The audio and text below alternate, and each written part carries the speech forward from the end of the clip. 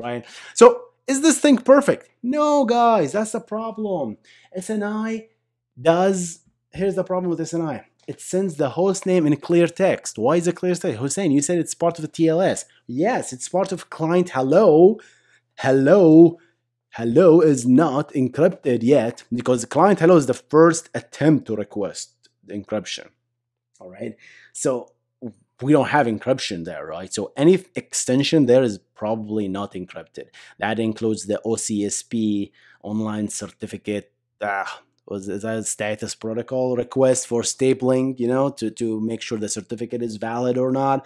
All of that is not encrypted. So if you're paranoid of privacy, right, your government still can see which domains you go to, right? So all these nasty domains that you go to, they see them. It's clear. DNS is unencrypted.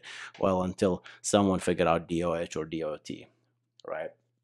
But until now, DNS is not encrypted, okay? If you use Firefox, by the way, you can really be in a tank, dude. Firefox is badass, right? You can just do about config. Oh my god, you can enable ESNI, you can enable DOH, you can enable so much cool stuff with Firefox. It's a beast of a browser. I don't know if you can do it with Chrome. Chrome just kind of give you out of the box. I'm not be wrong though. Right, yeah. So what's the solution for SNI?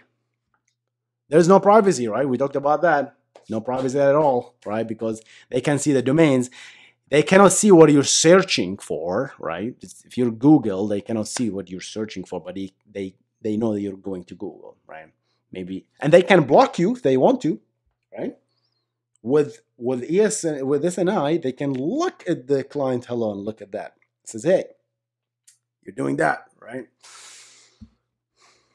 ESNI is the new proposal to encrypt SNI, right? The client hello. During client hello, we want to encrypt that portion that says, hey, server, hello, sup, I want this host. By the way, it's encrypted, right? And the way Cloudflare really figured this out with Apple and other people, I'm sorry, I don't remember their names right now. I'm going to add them post video, right? But the way they figured out the encrypted SNI is actually because think about it. What do you encrypt this with? You don't have anything, right? What do you encrypt this with? You cannot encrypt it with anything. You just about to start the TLS session, for God's sake. You don't have nothing, okay? But here's what they say. They say, okay, what do people do before TLS?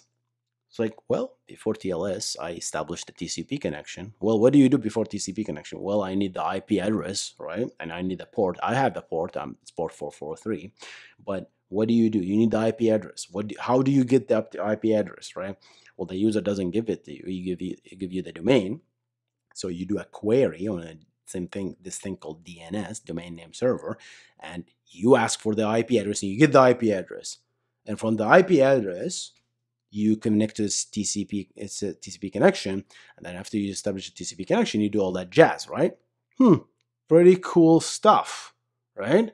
So they said, Cloudflare said, wait a second, we are a DNS provider. What if we provided a record in the DNS with a public key encryption matching the domain, right? And the user and the owner of the domain just puts that up, right? So the public key will have a matching private key. So when I want to go to Steve's brothel, right, I will make a query to the DNS, and then Steve's brothel will have a public IP address, and I can get the public IP of Steve's website, right? And then I get that, and then I establish the TCP connection, 3-sync and all that jazz, right? 3-way handshake. Got that TCP connection, about to make client hello.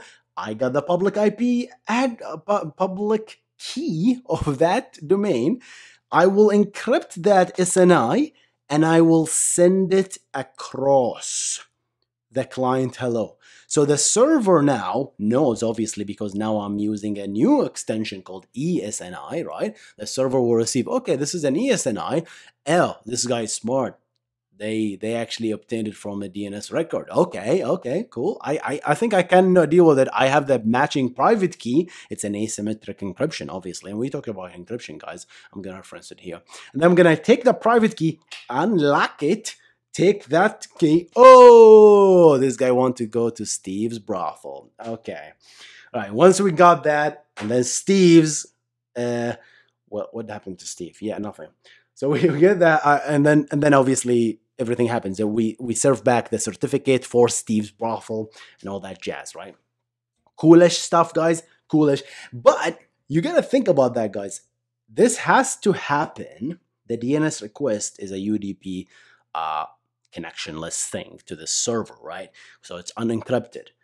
So the whole thing is moot if you don't encrypt DNS. And I'm going to make another video about DOH and DOT, which is DNS over HTTPS and DNS over TLS. And there's a lot of drama between people fighting over which thing to use. I'm leaning toward DNS over HTTPS because we don't want to use custom port for things. And I don't care about you measuring DNS request. Who cares? It's a request, right? Nobody needs to monitor any traffics, right? But DOH, I'm that on that board, obviously, right? But yeah, so you have to encrypt the DNS, and so there's a lot of stuff to encrypt, guys, right? So, all right, summary. What did we discuss, guys? Well, we discussed what is SNI. This is server name indication. During TLS, you tell me which host do you really want, right? I'm going to give you that certificate of the host, and I'm going to do a smart thing behind the scenes to actually serve you content for that host, right? So there's like 3 folders where the websites are. I'm going to serve content from the right website folder, right? So we showed how to set up SNI with the HA proxy. That was long, right? We did that finally. And then finally, we talked about the limitation of SNI and the invention, beautiful invention of ESNI. Hope you enjoyed this video, guys. I want to see you in the next one.